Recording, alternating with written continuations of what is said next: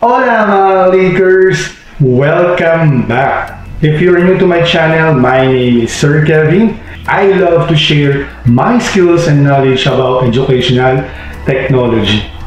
I upload before twice and now 4 times a week. So if you want to learn more about educational technology, subscribe now and hit that notification bell so you will be updated on my latest video. I made series of videos for me to show you how you can use Kotobee Author and Kotobee Reader. For this video, I'm gonna show you how you can manage book details and chapters. If you want to check the previous episodes, click the caption above.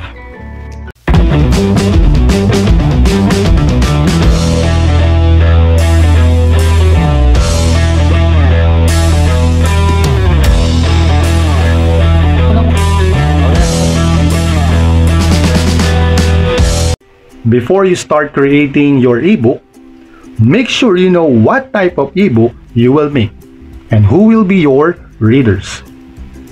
There are various types of ebook you can make.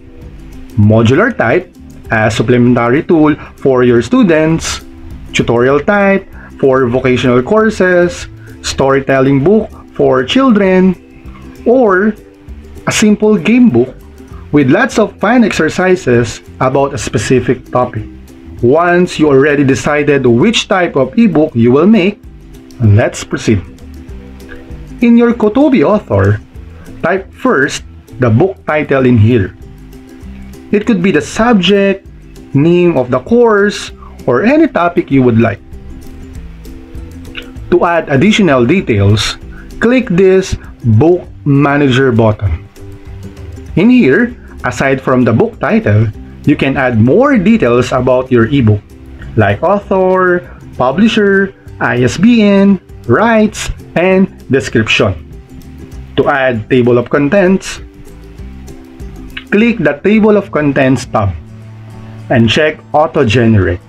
A table of content created and updated automatically on the first page, and chapters will be listed as links. For this demonstration, I want to make a tutorial book for my students. Let's name it Making Patch Cable, Computer Network System.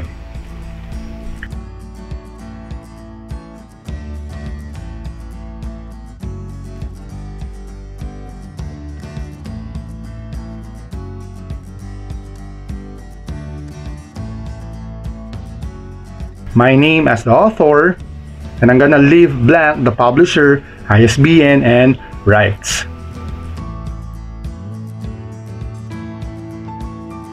Let's add description here.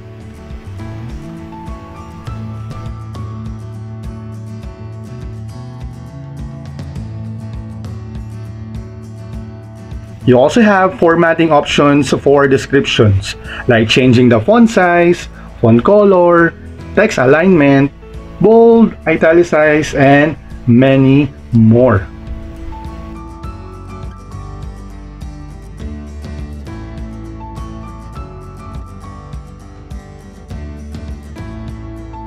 Once done, click OK. To add cover image, click this icon. Locate the image file in your computer.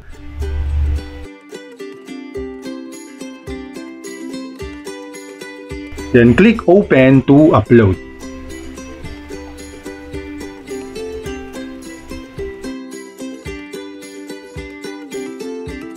To add chapter, click New Chapter button. A dialog box opens showing what type of layout for your chapter content. If you choose Fixed Layout, it is a good choice to maintain a design of your work. However, it is not that flexible to all devices' screen. When it appears too small to read, a reader have to zoom it like an image.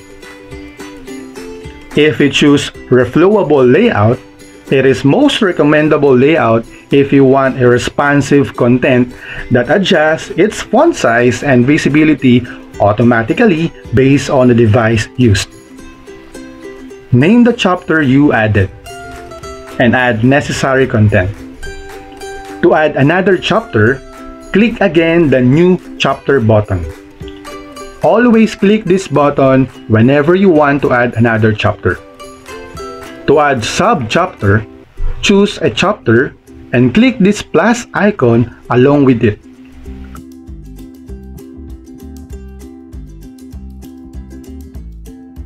Name the subchapter and add necessary content. Click this icon every time you want to add a subchapter.